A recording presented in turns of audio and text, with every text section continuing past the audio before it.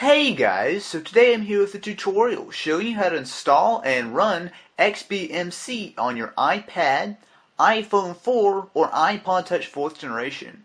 Now before we begin, I do want to note that only those three devices are supported at the current time. Now I do know that there are possible ways to get it on earlier devices, however I'm not going to be covering anything like that. I'm just going to go ahead and show you how to install it and a little bit about how it works. The first step is to open Cydia on your jailbroken device. Once you've done this, open up the Manage tab and then Sources. Now we're going to need to add a custom source here. However, it's not too difficult.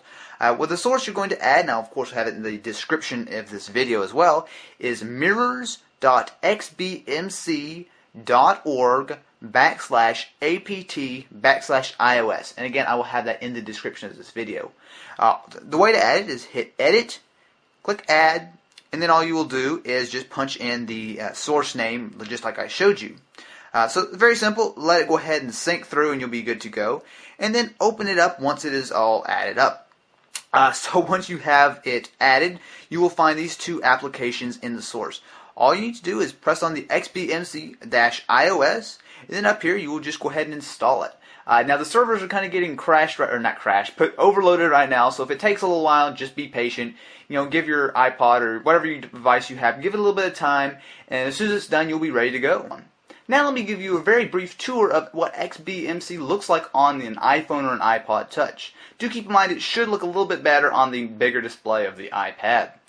So the interface is fairly simple, although there are some definite cons with it, but I'll get into that in just a moment.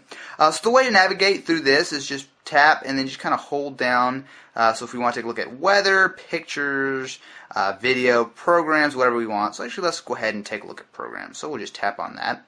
As you can see, the XBMC interface is very nice looking, as you would expect. Although a lot of the, it's pretty much a basic port. There's not a whole lot of changes that have been made for iOS. So while this is good for perhaps the Apple TV and, as I said, the iPad, it doesn't translate as well to the very small display of the iPhone and the iPod Touch, which actually I'm going to go ahead and show you a great example of that. So let's go ahead and just download, or rather let's just look at one of these. So we can just scroll through that one. That'll work good. Or we'll go to this one. So as you can see, it's very, very small. It's kind of hard to, I mean, I can read it okay, but as far as trying to, I mean, if you guys can see that little tiny X right there, that is almost impossible. I mean, I press it, there we go, it finally worked. That's the first time. I mean, it's really difficult to go ahead and navigate around this. It's not a deal breaker by any means, and this is certainly something that I recommend that you guys check out at least, just solely for the fact that you can go ahead and download and use a lot of different videos that you might not be able to do earlier. And indeed, it also works with full hardware acceleration. So let's back out here.